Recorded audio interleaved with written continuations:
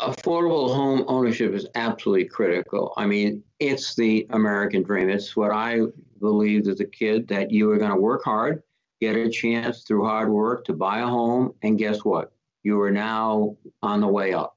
That home would appreciate. You'd use it if you had to maybe to help your children go to college, et cetera.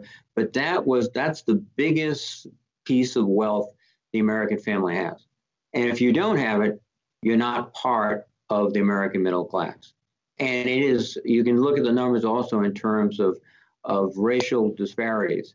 One of the most significant disparities is the difference between home ownership among non-white Americans and white Americans. If we could get that into balance, guess what? A lot of other issues in terms of that we're dealing with right at the moment would be resolved. But it's such a fundamental aspect of making it in America, literally making it in America. And we've got to make sure more people do.